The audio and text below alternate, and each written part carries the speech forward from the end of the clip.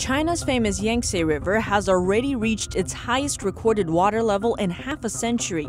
Now, flood warnings for the Yellow and Huai Rivers have been issued, but China's rainy season has just begun. Chinese authorities are taking extreme measures to get flooding under control, including blasting open parts of a dam. And in one small southern town, over 10,000 have been trapped by floodwaters. Concerns are rising over China's food supply. Flooding in southern and central regions, plus drought in the north, have hugely reduced the country's viable crops. 2 Chinese hackers affiliated with the Communist Party were indicted in the U.S. for stealing intellectual property, including information related to the virus. And $60 million cash was found at the home of a Chinese official. But he's not the first one to do it. That's after he's been put under investigation for corruption. Welcome to China in Focus. I'm Tiffany Meyer. Floods have been raging in China for nearly 2 months now. The country's famous Yangtze River has already reached its highest recorded water level in half a century. But if history is any indicator, China's rainy season has just begun. It usually lasts from the second half of July to the first half of August. Flood warnings for the country's 2 longest rivers, the Yellow River and the Yangtze River, as well as the Huai River, have been issued. The Huai River is located between the Yangtze and the Yellow Rivers. It's been dubbed the most difficult river to manage in China, thanks to its tendency to shift and move. A red level flood warning, the highest possible level, was issued on Tuesday. The Yangtze River's second highest flood record this year was recorded at the Three Gorges Dam over the weekend. But amid heavy rain, a new wave of floods is forming and will soon make its way towards the dam. A band of strong rainstorms in the area has since moved further north. As for the Yellow River, a warning was issued on Monday ahead of its second wave of flooding. That's as the area surrounding the upper reaches of the river imposed a level 4 emergency response, the lowest, least dangerous level, despite the danger. The river's flow rate has already reached 3,000 cubic meters per second, and forecasters say it'll continue to rise. The Yellow River's first peak was recorded a month ago when it first clocked in at about 2,000 cubic meters per second. The Yellow River Committee predicts the flood crisis will extend to even more provinces and regions, including Qinghai, Gansu, Ningxia, and Inner Mongolia. Over 10,000 people in a small town in southern China are trapped due to the flooding.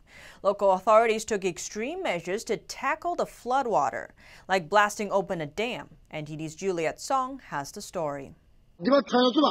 China's southeastern Anhui province is now in an urgent situation. In one of the towns in the region, over 10,000 people are trapped due to flooding, waiting to be rescued. We don't have any food here. Now there's neither water nor electricity, nothing. The flooding has devastated some local businesses.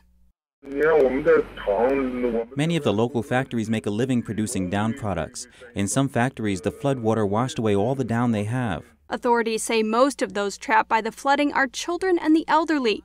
Mr. Yu, who works in Shanghai, was rushing home, trying to help evacuate his 8 family members who are trapped on the second floor of their home.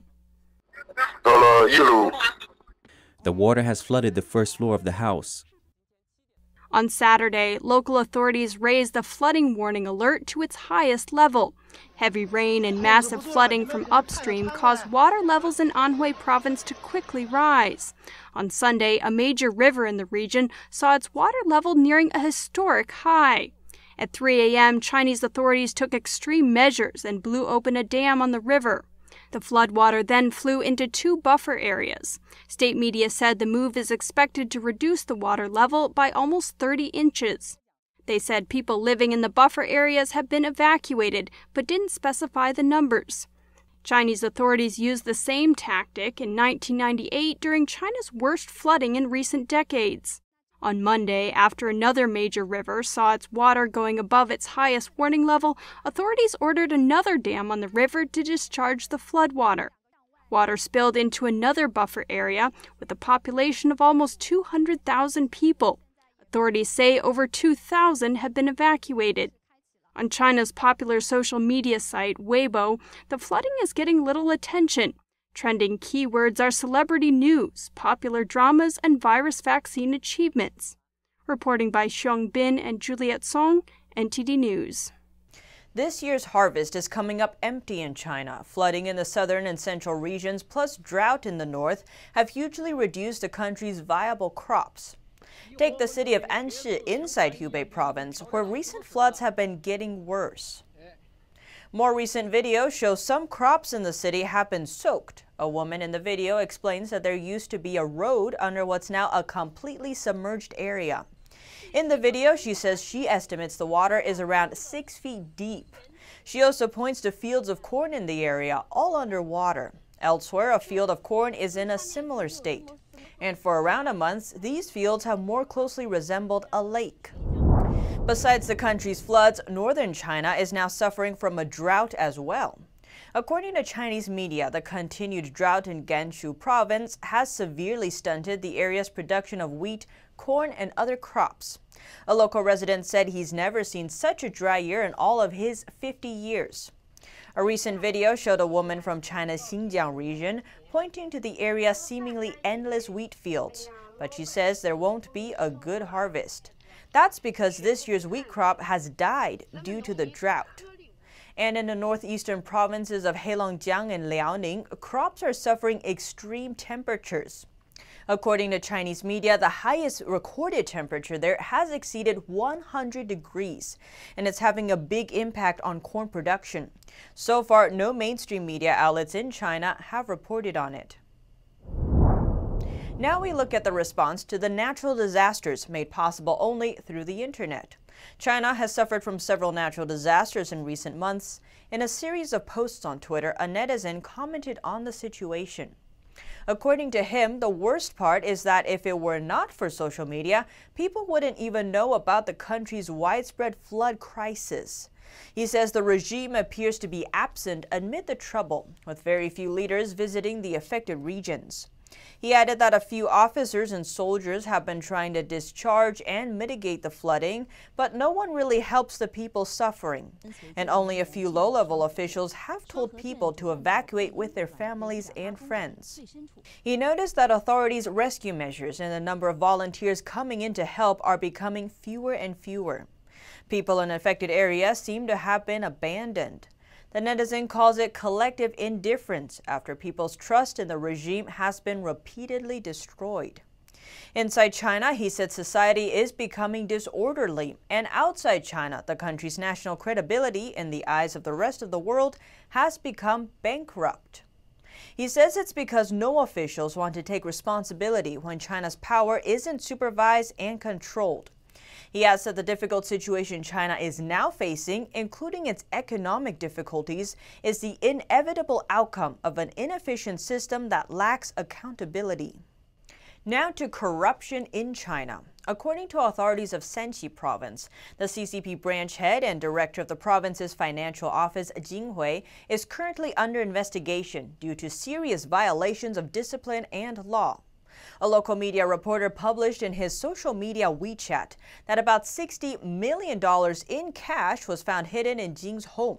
He quoted an internal source. It is commonly known that many corrupt officials in China hide cash obtained through bribery in their homes. This amount, equivalent to nearly $60 million, exceeds that of a deputy director of the coal department of the National Energy Administration. $28 million in cash was found in his home in 2014, weighing over 1 ton. 16 money counters were used for counting this money, causing 4 of them to burn out on the spot. And a former chairman of China, Haorong Corporation, had $38 million in cash found across several of his properties, after he was charged with corruption. The size of this amount of money was 3 cubic meters large, but even this was not the entirety of his corrupted cash. The local media reporter's internal source also revealed a former director of the Shanxi Rural Credit Corporate Union was also found to be hoarding cash, with $10 million in his home. 2 Chinese hackers affiliated with the Communist Party were indicted for allegedly stealing intellectual property. NTD's Miguel Moreno has more on the hackers and what they're accused of going after, which included COVID-19 related information.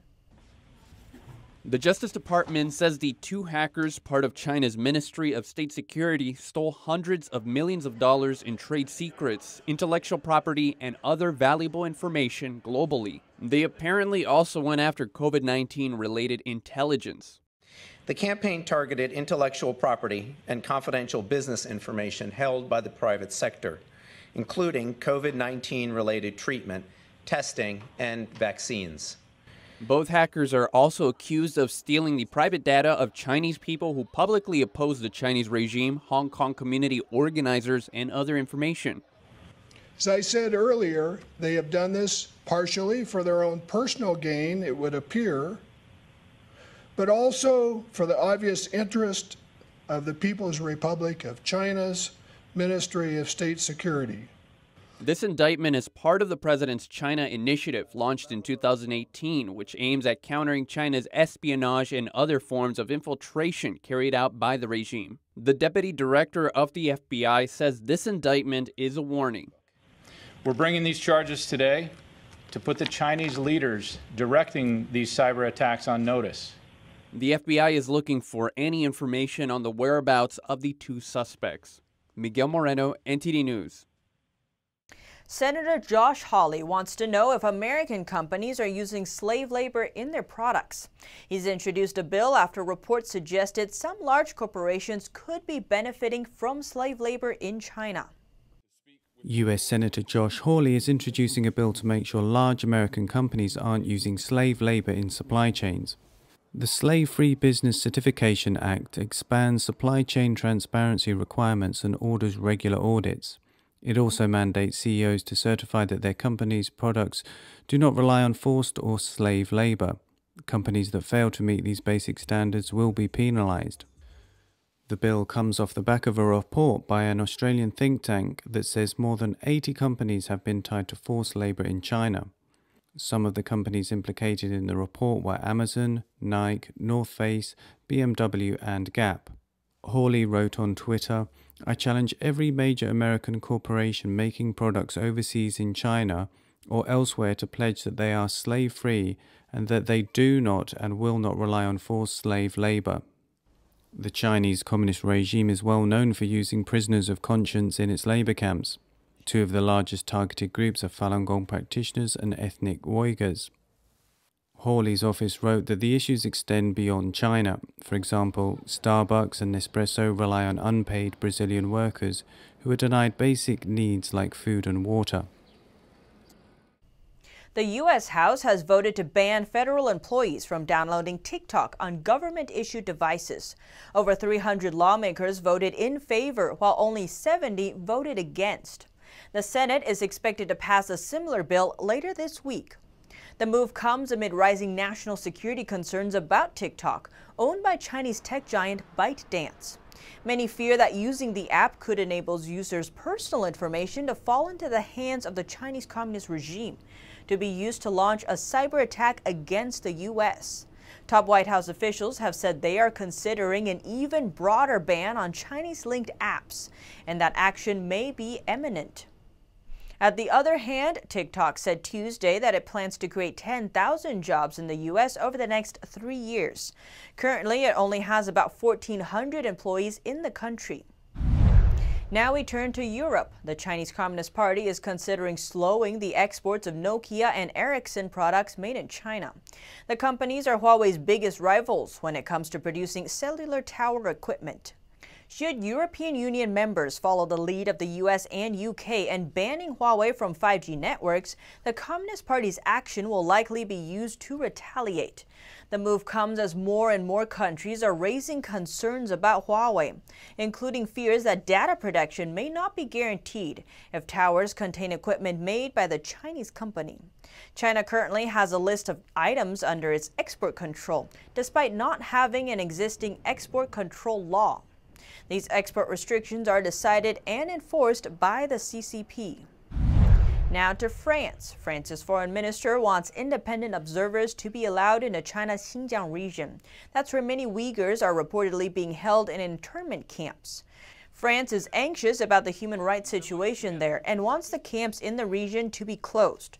France is not the first country to push for access to the area. In the past, the UN has asked for access to the area multiple times in order to conduct an independent investigation.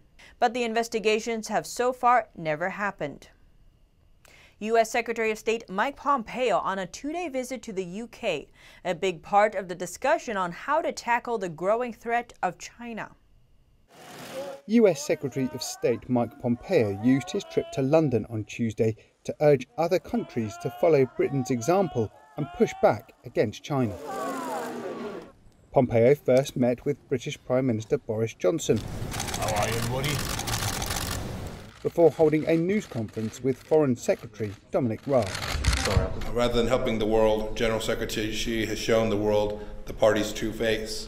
And we talked about how we've seen Hong Kong's freedoms crushed. We've watched the CCP bully its neighbors, militarized features in the South China Sea, and instigate a deadly confrontation with India.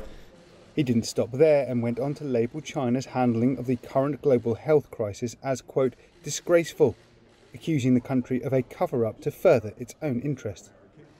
We think that the entire world needs to work together to ensure that every country, including China, behaves in the international system in ways that are appropriate and consistent with the international order.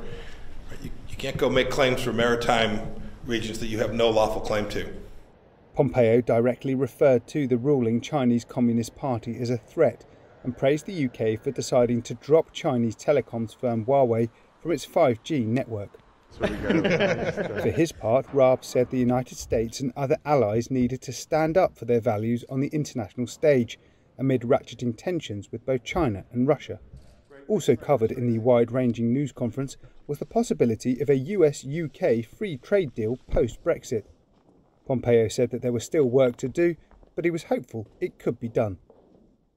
Leading UK lawmakers claim TikTok is as dangerous as Huawei is to Britain. TikTok is a very popular social media video sharing app owned by Beijing-based company ByteDance. In the Times today, one lawmaker raised the issue of proximity to Chinese intelligence services. There are real serious concerns as big as with Huawei over the role that they play. Other parliamentarians echoed this. TikTok denies the allegations, saying data is stored in the US. Proposals have been floated to build a global headquarters for TikTok in London. India has banned TikTok, and the US Secretary of State says America may follow. Huawei is revealed to have secretly bought a stake in a British company that uses artificial intelligence to spot criminals in crowds. According to the Times, Huawei Technologies Cooperative, an offshoot of Huawei, bought a 20% stake in Vision Semantics in the last 2 years. Vision Semantics has developed technology to spot an individual in crowd using not just their face, but their clothing, height, and any objects they are carrying. Vision said the technology has been used by police forces around the world. The technology has potentially sinister applications, given that China, Huawei's homeland, has a record of mass surveillance and widespread repression. And protests in Hong Kong are still persisting. On Tuesday, small groups of Hong Kong pro-democracy demonstrators clashed with riot police inside a shopping mall. It happened on the same day as the first anniversary of the Yuen Long train station attack. During the event, protesters chanted slogans like "Hong Kong independence is the only way out." Hundreds of riot police urged people not to gather, citing virus precautions and the need for social distancing. Last year's Yuen Long attack and the police's apparent failure to prevent it plunged the global financial hub into its deepest crisis since the city returned to Chinese rule in 1997. So far, protesters have been attacked by an armed crowd wearing white shirts. And police have been criticized for not immediately arresting the attackers at the scene. S&P Global says Hong Kong's specialness is being eroded, and the island could see its trend growth get cut in half over the next decade, or even plunge to zero. The rating agency added Hong Kong's decoupling from the U.S. and a rise in political unrest as reasons for the gloomy forecast. Washington is reviewing Hong Kong's special status after China enforced its new national security law onto the city. Hong Kong's financial industry is a cornerstone of the city's prosperity. It accounts for nearly 1/5 of the economy. That's almost double the level it had more than 20 years ago. The American Embassy in China issued a statement on China's social media site Weibo, calling on the Chinese regime to end its persecution of the meditation practice Falun Gong. This comes after Secretary of State Mike Pompeo issued a statement yesterday demanding the Chinese regime end its 21-year persecution of the spiritual practice. At China's Foreign Ministry press briefing, a reporter brought up Pompeo's statement. So, Mr. Zhang, thank you so much for joining us today. Thank you. And so a reporter from Hong Kong asked at China's Foreign Ministry spokesman asked about Pompeo's statement, so Secretary of State Mike Pompeo. And so he had issued a statement on the 21st anniversary of the persecution of the spiritual practice Falun Gong. And so China's Foreign Ministry spokesperson said that the practice is anti-humanity. So what are your thoughts on that?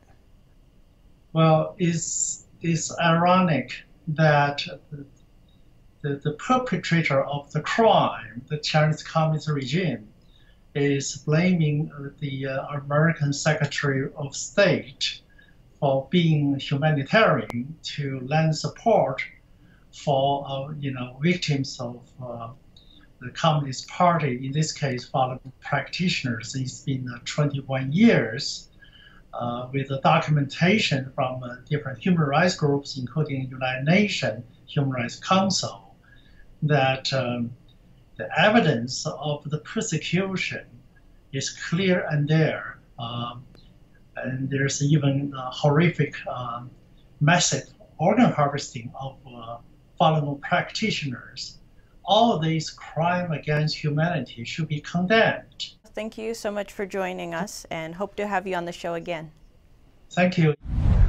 This year, the State Department welcomed a survivor of a Chinese labor camp, Dr. Yuhua Zhang, who was tortured for her faith in Falun Dafa, to speak at the U.S. Ministerial to advance religious freedom. Dr. Zhang is the former Russian language department director at the Nanjing Normal University. Her husband was also arrested and is still imprisoned in China. We spoke with Dr. Zhang to hear her story. So, hello, Ms. Jen. Thank you so much for joining us today. 你好. So, can you talk about your experience of being persecuted? 可否谈谈你受迫害的经历? 好的，从中共开始迫害法轮功以来。 Since the Chinese regime started persecuting Falun Gong, I was arrested, jailed, and sent to a forced labor camp 3 times. I remember when I was detained in the Nanjing women's prison, guards didn't let me sleep on 3 occasions for an extended period of time. The shortest time that I was denied sleep was 15 to 20 days. The longest was almost 60 days, over 50 days. I was forced to stand for long periods of time. My legs and hands were all swollen, and my blood pressure started rising. And the labor camp wouldn't take me. So the guards forced me to take medicine and tied my forelimbs to a bed. One guard forced my head back and stuffed the tube down my nose and poured the medicine and other substances down my nose. After that, my whole body started having spasms, and my muscles ached and my head felt tight, and I had difficulty breathing.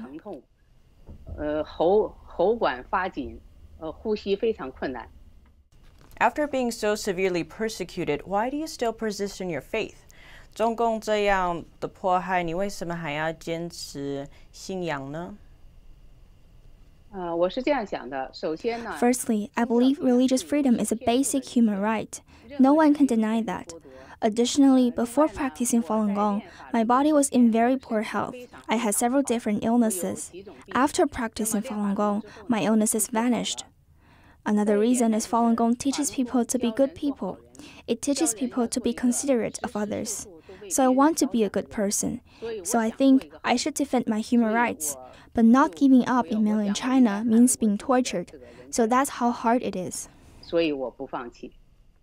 And lastly, what is your greatest wish? 最后谈谈你最大的愿望是什么?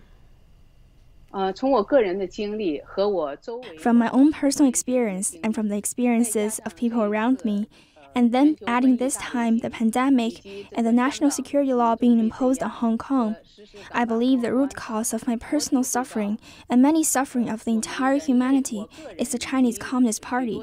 My one great wish is the end of the widespread persecution of Falun Gong. those who were detained and jailed because of their belief, and for the Chinese Communist Party to be held accountable.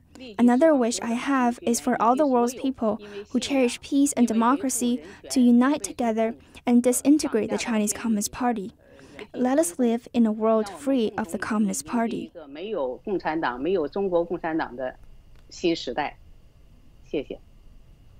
thank you so much for joining us today. 谢谢。 Millions of dollars from the federal government's Paycheck Protection Program are flowing to companies and organizations tied to the Chinese Communist Party.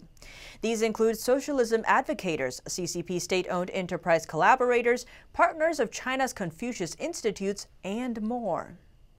The New York-based China Institute, a partner of China's Confucius Institute, has received up to $1 million from the Paycheck Protection Program, or PPP loans. Founded in 1926, China Institute has a nearly 100-year history of working alongside the Chinese Communist Party. The advocacy group hosted the first Confucius Institute in New York in 2006, working in partnership with the East China Normal University. It's a state-funded university that states in its bylaws the Communist Party Committee shall make collective decisions and that the university president shall implement the collective decisions. Their collaboration eventually led to Confucius Institutes taking root in 9 U.S. K-12 schools. Similarly, the National Committee on U.S.-China Relations also received up to $1 million from the Paycheck Protection Program. Like the China Institute, its Confucius Institute partner did as well. According to the Confucius Institute newsletter, the committee has been holding annual joint conferences with the University of Delaware's Confucius Institute since 2010. The meetings are dubbed Chinatown Halls. The newsletter describes the conference as an occasion where talents from Delaware politics, economics, business, and academia come together for important dialogue on U.S.-China relations. Yet another pro-Chinese Communist Party organization that is receiving PPP funds is the 46-year-old Chinese Progressive Association in San Francisco. According to the U.S. Treasury Department's records, it too received up to $1 million from the federal government. According to communism expert and author Trevor Loudon, the Progressive Chinese Association was founded by key members of IWK, an organization that claims to apply the science of Marxism, Leninism, Mao Zedong thought to the U.S. Revolution. It also has a strong connection with the Freedom Road Socialist Organization. Reporting by Xu Wenhui, NTD News. Eurozone shares reached their highest since March on Tuesday as markets welcomed news of an EU recovery deal. The almost $860 billion stimulus plan is designed to help European economies hit hard by coronavirus. After a tense 5-day summit, EU leaders agreed around $446 billion will be handed out as grants rather than lent to countries most in need of stimulus, while just over $411 billion will go out as cheap loans.